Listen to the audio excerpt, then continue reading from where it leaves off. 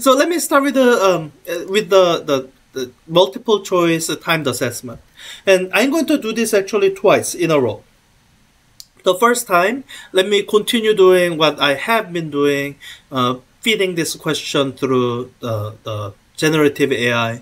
And I'm going to change a little bit of how I do it to save me a little bit of time, because I've been consistently running late, like almost running out of time. So when I copy and paste the questions, I'm going to not number them A, B, C, D, because it can still give me a usable answer without A, B, C, D. So I'll just give it the question, copy and paste the question that way. And just to reiterate something I've been saying every single time, I'm not demonstrating how you should do this. This is cheating, except that I'm your instructor trying to keep on top of the cutting edge technology and chatbot technology that's there. It's you should not be using any outside help, whether that's a generative AI or another person or anything that's not your textbook or course material. You should not be using any of that while you are taking the assessment. The only way in which use of something like this might be academically honest is where it's after you've done it and you're trying to figure out what you got wrong, and you are having trouble doing that, then use everything you need. As you are studying in between timed assessments, then yes, you can use it to figure out, can it help you explain, can it help explain to you why you got certain questions wrong, or even which questions you got wrong. So okay, I'm gonna start. Once I start, I'll have 10 minutes. And then here we go. Just gonna copy and paste. The only thing I really have to be careful is with the mathematical expressions. The image, it shows, copies the description, okay. And above G, okay, X at G, okay, levitate. Okay, so that's good. I'm just gonna do that. And it'll figure out that these last 4 lines are, what direction? Horizontal uniform magnetic field. Doesn't matter. I mean, it doesn't affect the answer. So as it's doing that, let me copy the next one into clipboard. Is accelerate decreases and falls at a constant. Oh, I think that's actually correct. Okay, figure below shows if the loop is okay.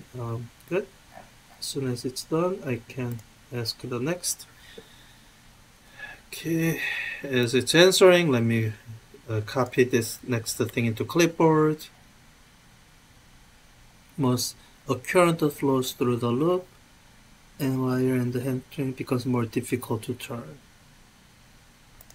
Yeah. So the only downside of this adjusted approach is there's a potential danger of me misunderstanding which one it said is the correct answer. That's why I'm being extra careful, kind of reading through the choices so that I don't mistake what it was telling me was the answer. So, okay, correct statement is currently generated as a result of both inducible to Faraday's law. Inducible to Faraday. Okay, that's the only choice. Okay, good. Let's keep going. Copy that. Let me paste it, and it's got some mathematical expressions I need to fix up. It says I'm gonna use ASCII math syntax, which says oint back e dot d back l is equal to minus the v divided by dt. I could also use the LaTeX syntax, but let's see if it'll understand me fine with the ASCII math syntax, which I think it will, because ASCII math is fairly well known. Syntax is magnetic flows through in front of dB dt.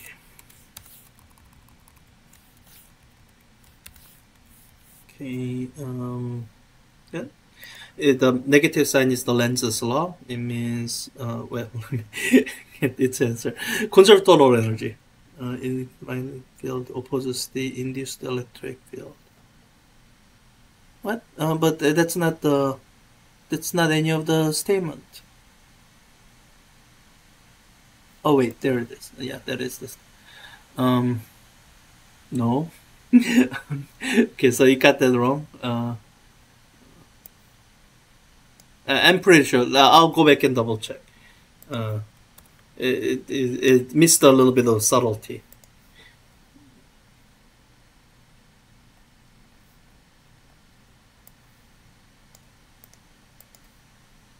In a conductor, electrons are charge carriers, indicate they move in the opposite direction.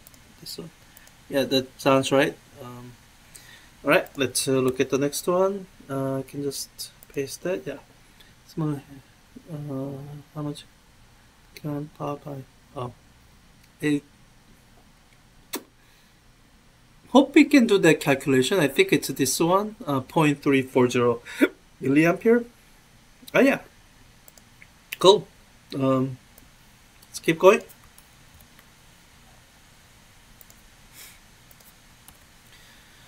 Okay, typical also. Okay, I'm just checking for any mathematical equations which I would have to type out manually.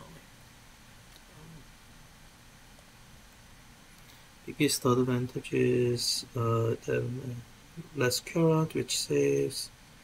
Why did it pause? Okay.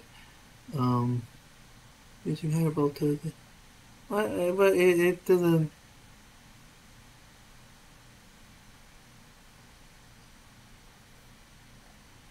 So which of the four choices is the correct answer? Okay, how much have I have? About 5 minutes. You can either save on. Okay. Okay, there. Yeah. Why didn't it? Yeah, it didn't give me exact language before, but okay. Just asking a follow-up question right there. Okay, equal resistance R connected in series voltage V. If the resistance is reduced to R over 2, choose the statement. Oh, I think this should sound familiar with your introduction to circuits lab. I think there was a kind of scenario there that's quite similar to reducing one of the resistors to R over 2.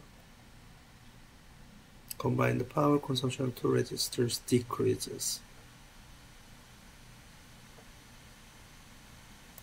Is that right? That sounds wrong. Yeah, that's wrong. Well, I won't try to figure out why I got it wrong right now. I gotta finish this. Circuit containing, okay, choose most correctly explains why. Okay, no mathematical expression, alright. Okay, I think we are doing good on time, mainly because I skipped having to label ABCD. The voltage across depends on how much charge you accumulate in the capacitor. And as a voltage, okay, so it's this one and not that one. Okay. All right, let me go to the last one. And I don't think there will be enough time for me to double check everything, but I can get started, and when the time runs out, time runs out. The voltage or impulse causes the amount of current through the inductor to change, leading to time. The voltage impulse across the inductor. Okay. All right. Let me make sure. Progress saves. 2.5 minutes. Okay, not enough time to figure out everything, but so the first time, pretty sure, yeah, that sounds correct. Should be correct. You get better with the wire. Okay. Becomes more. Yeah, that sounds right to me. So motor current is according to Faraday's law. Voltage. That's probably right. Okay, 3 right so far. for Faraday's law. Oh yeah, so here this minus sign is the Lenz's law, and the physical significance of Lenz's law is that it enforces energy conservation. So I'm gonna actually change this to this because I know that to be the correct. If this minus had been plus sign, you will get all kind of energy non-conserving predictions, which wouldn't be right. So so yeah, we got that wrong. It's change of no, it misunderstood. So question 5, which of the following charge carries in their motion in a conductor? Conductor there, yeah, that seems correct. 6, I already checked this earlier, that seemed correct. Typical household, yeah, I think this is actually correct. Wow, so you might have missed up to 3 maybe. Yeah, so this is, so it should actually power consumption by, so this is actually the correct answer, and that matches with what you saw in the circuit. Okay, so it now is, so 2 questions. Okay, 30 seconds. I'm not gonna be able to. So it might have gotten 80%, or depending on how it did on these last 2 questions, either 90 or 100%. But minimum it should have gotten 80% unless I made a mistake in looking through this in a hurry. So with the time about to run, I had more time. Maybe I could have checked this. So RC circuit, function generator, circuit source time dependent behavior, because I think this is right. Voltage across capacitor depends on, maybe not. I don't know. I didn't really have time to think through it. 100%. So I guess that was right. So I already checked through questions 1 through 8 and made the corrections that I needed to make. So I'm just gonna slowly. Oops, not sure. Slowly scroll through this. I'm assuming with the correct answers, the explanations must have been correct. So that's question 1, question 2, and I will double check the last 2 questions where I didn't quite have enough time to actually think it through and give my verdict. Now that I know they must have been correct, it's a little bit, I mean, either I made a programming error when I programmed in the questions, or they are correct. Okay, Faraday's law. But the questions I corrected, GPT got it wrong initially, because otherwise my corrected answer would have been incorrect, but it wasn't. So the one I changed from was incorrect. But I think I corrected only 2 of them, right? So I think it's doing pretty well. Like 80% is on A level performance. So yeah, that's yeah. And I think at least the explanations that I've spot checked, most of the explanations, they make sense. It's not getting 80% by in most part, not by simply guessing, which you can't really anyway. So yeah, so here it got it wrong. So my answer is correct, and I guess the explanation for this corrected answer is so if you have 2 resistors in series, when you reduce the resistance of one, its resistance goes down, the equivalent resistance goes down as well. And as long as you're keeping the voltage constant, that actually means more current, enough that actually the combined power consumption of the 2 resistors increases. So neither of these 2 choices are correct. So it comes down to between this and that. And what's important here is that with those 2 resistors in series, the one whose resistance you reduce, the voltage across it is not constant. It goes down. And that reduction in voltage actually makes it so that the smaller resistor actually does dissipate less power. Okay, question 9. So I was looking at it earlier. And so it's trying to get you to explain why does a RC circuit have a time-dependent behavior, and capacitance doesn't depend on the amount of charge, so that's ruled out. Current through the capacitor depends on how much charge is accumulated in the capacitor. Not really. That's a dq/dt, and it's a rate at which charge changes. How much charge is there doesn't really matter. The combinational resistor with the capacitor. And this is not right. So by process of elimination, this must be right. And I think what it's trying to say is that voltage across capacitor depends on how much charge has already accumulated, and as current flows, more charge accumulates, which causes the voltage across the capacitor to change. And which means the voltage drop across the resistor has to change, which means the current through the resistor has to change. So that sounds right. And this was GPT's original answer, which I assume is right since it got the right answer. The last question, which I guess it must have gotten right, it's the same question as question 9, except in the context of LR circuit. And why circuit shows time-dependent behavior? The magnetic field changes with change current. Inductance doesn't change. It's like property of the object that converts current. There's no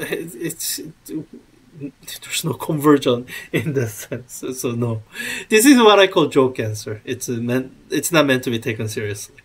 The voltage imposed across in the resistor changes causes the amount of current through the resistor to change, leading to time-dependent behavior.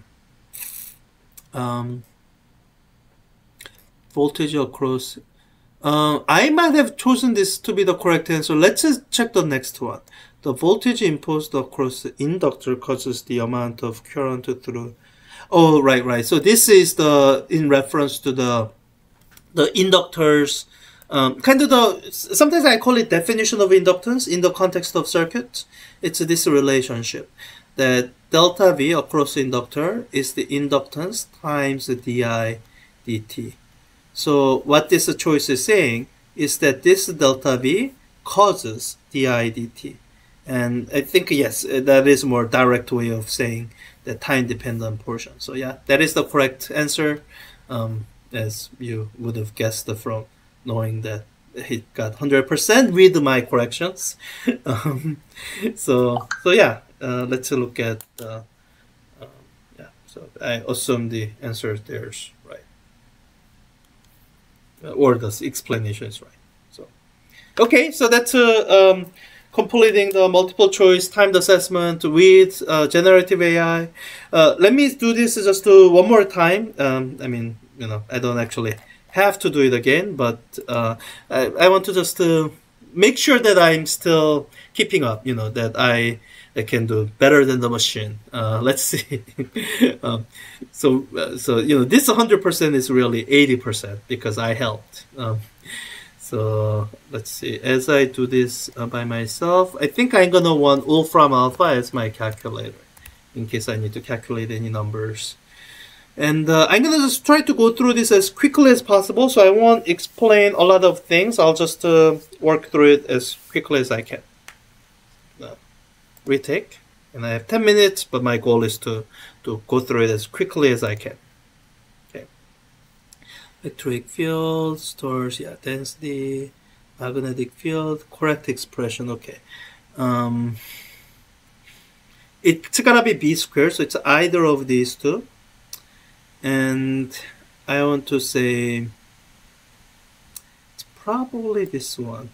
Just kind of looking at for some sort of, it's my guess, but I think it's this one.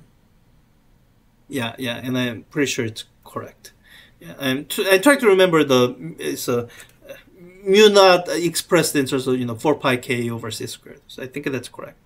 The version I have memorized more easily is the p squared over 2 mu naught. That's what I have memorized. So, okay. Oh, we got this question before. So, as it's rotating, the current flows and the crank becomes more difficult to turn because of the magnetic force. Concerning laws, which most correctly compares electric and magnetic field.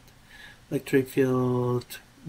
magnetic forces actually are conservative. It depends on velocity, but it's still conservative. It's kind of counter-intuitive. It's always zero. No, not once you have Faraday's law. So that's not quite correct. Electric fields, radio source, magnetic fields, point. I think that's always right. Away from like positive charges and around currents. Electric fields can be produced by an electric charge or by magnetic fields from electric currents. Yeah, that's correct. This is incorrect because those features are like electrostatics and magnetostatics. When you look at like a Faraday's law, electric field, this isn't true anymore. Yeah, okay, that is the correct one. Okay, let's keep going. I've seen this question already, and I know the answer is the acceleration quickly decreases and it moves at constant terminal velocity because the eddy current or the current that's induced that kind of dissipates energy. Okay, Ohm's law. Hopefully you have it memorized. So it's gotta be this one. Resistance is V over I. Yeah. It's just trying to, it's a memory check. Okay, 40 watt. On a house 110 volts has an effective resistance of that. Okay, amount of current flowing. So I have volts and I have resistance. So let me do 110 volts divided by 303 ohm. That'll give me something in amperes. And the answer is 0.363 ampere. So 0.36 ampere. Yeah, I think. Typical small electronic device powered by. Oh, I think we've seen that. So this time I'm doing 3.2 volts divided by 190 kilo ohm, and that'll be. Is it really my 0.017 milliampere? I guess that's right. Yeah, don't confuse these two. Okay, 8 American wire gauge is each different 6 gauge doubles. Okay, gauge for wire has wire like that. Okay, correctly describes and compares gauge 13 with the gauge 90. Okay, there are difference by 6, and the higher gauge number means smaller, so it's half the diameter. So half the diameter means quarter of the area, which means the resistance per length is 4 times as large. Okay, so for the same length, it's the other way around in terms of order, and double is wrong. For the same length, it's 4 times. It's the other way around. In order to get the same resistance, it needs to be 4 times the length. Yeah. Because this says greater resistance per length. So I think that's right. Okay, RLC circuit, charge Q0 on the capacitor, oscillate dissipation of energy. It dissipates through R at a constantly decreasing rate. I guess that's right, like exponential decrease. Smaller resistance R, I think, so the current is kept the same, so smaller resistance would mean slower dissipation.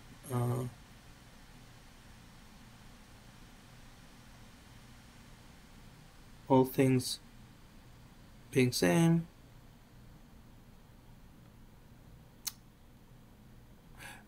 Let me see this, because with greater resistance R, energy would dissipate faster. So I think this is meant to be the correct answer. Okay, last one. Circuit containing, I think we've seen this before, and the answer was inductor voltage across inductor. Yeah. All right, let me save this.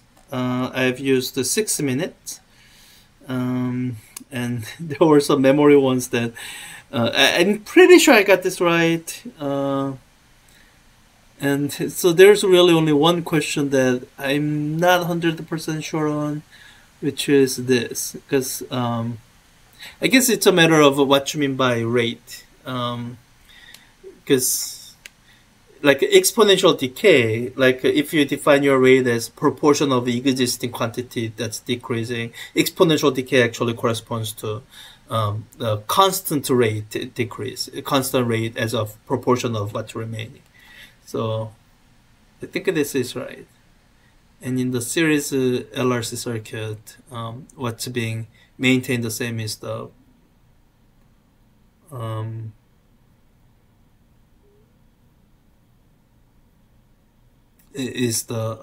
current through the circuit. So I think